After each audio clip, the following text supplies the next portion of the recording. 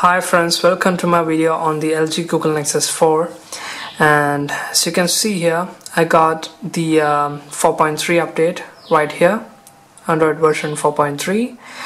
The model number is LG Nexus 4, as you can see here, and the build number is JWR66V. So in this video I would like to mention the battery backup of this device.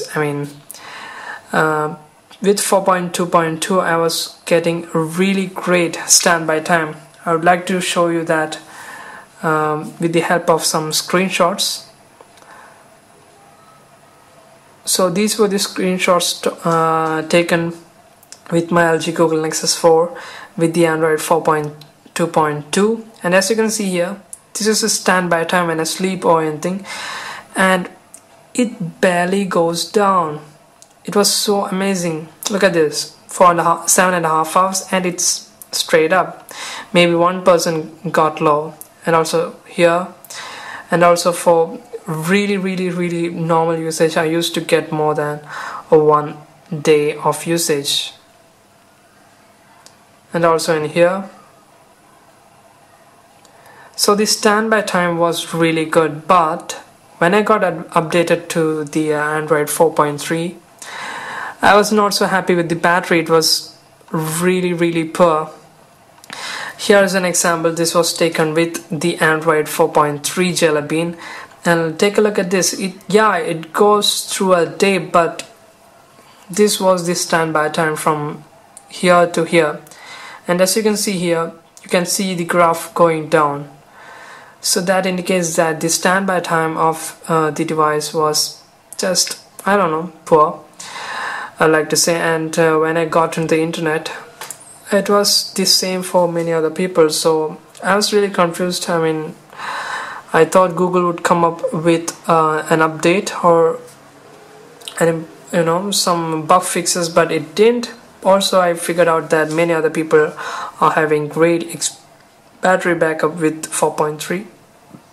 So what I did was, I did a factory reset after the upgrade, but it didn't make any kind of difference. So what I did was, I drained the battery 100%, fully drained. It got off in my hands, so 0% battery. I kept it for 10 minutes and then I charged it to full, and now take a look at this. Now I'm getting the standby time that I used to get with Android 4.2.2 Jellybean.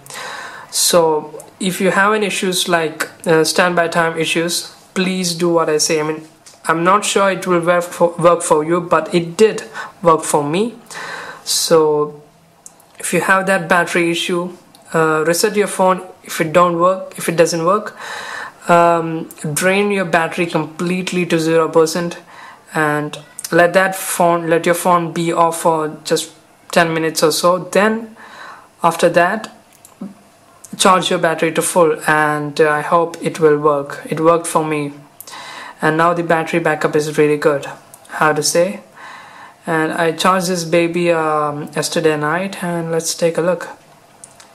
And also in here you can see the standby time is really brilliant, and now I've been using this for some time, and it's going down here. It's usual. So I hope, please try this.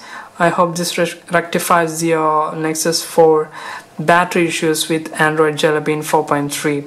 So thanks for watching, my friends.